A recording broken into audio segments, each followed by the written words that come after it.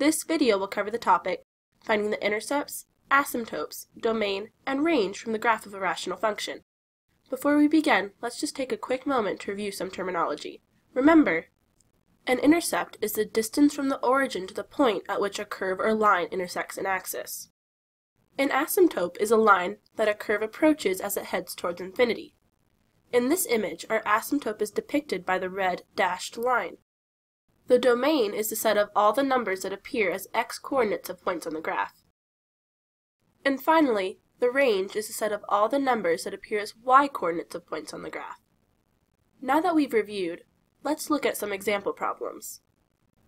In this example, we are being asked to analyze the graph of the rational function shown below, and use the graph to determine the vertical and horizontal asymptotes, domain and range, and x and y intercepts. Oh my gosh, this problem looks really difficult. There's so much to do. I know it may look like there's a lot to it at first, but if we break it down piece by piece, it won't take too long. Let's start by looking at Part A. Part A is asking us to write the equation for the vertical and horizontal asymptotes. Recall, an asymptote is a line that a curve approaches as it heads towards infinity. Let's start by looking for a vertical asymptote. Remember, vertical refers to up and down, so we are looking for asymptotes parallel to the y-axis. Do you see anywhere on this graph, in terms of the y-axis, where the blue graph lines approach an x value, but don't fully, as they either increase or decrease towards infinity? If you do, where on the graph is this happening? It looks like this graph extends towards negative infinity at x is equal to 5. Is that right? Correct. This graph decreases without bound towards negative infinity at x is equal to 5. This means our vertical asymptote is x is equal to 5. Now, let's repeat the same process for the second part of A. In the second part of A, we will be looking for the horizontal asymptote. Remember, horizontal refers to side to side. So, we're looking for an asymptote parallel to the x-axis. Do you see anywhere on this graph where the blue graph lines approach a y value, but don't fully, as they either increase or decrease towards infinity? It looks like these graph lines extend towards negative infinity, but doesn't pass y is equal to 0. Does this mean the horizontal asymptote is y is equal to 0? Yes, that's correct. Our answer is y is equal to 0 because the graph gets very, very close to y is equal to 0, but never quite touches it. Let's move on to Part B now. In Part B, we are asked to find the domain and range of the function pictured by the given graph. Recalling that the domain is the set of all numbers that appear as x-coordinates of points on the graph, let's attempt to find the domain of this rational function. An important thing to note about rational functions with no holes, such as the one we have here, is that the domain is the set of all numbers except for the values at the vertical asymptotes. In Part A, we found that the vertical asymptote is x is equal to 5. This means that our domain is the set of all real numbers except for 5.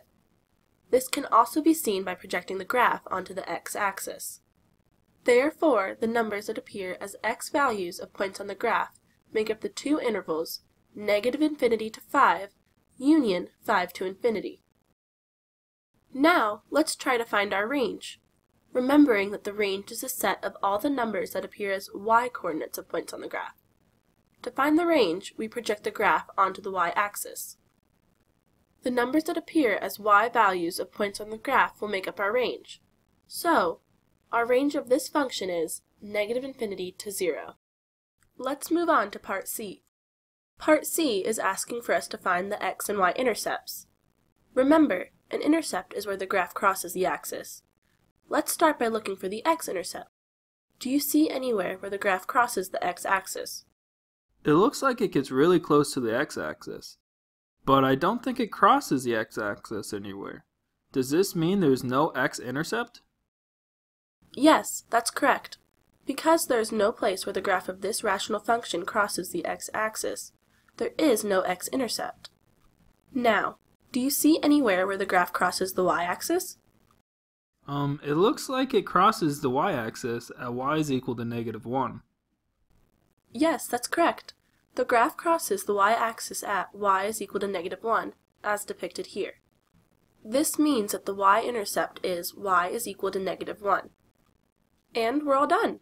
Our final solution looks like the following. Now that we've worked through it once, let's go through and check out one more example.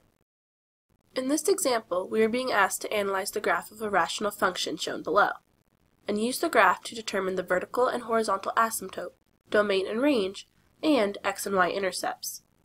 We are going to follow the same process that we did before, so let's start by looking for the vertical asymptote.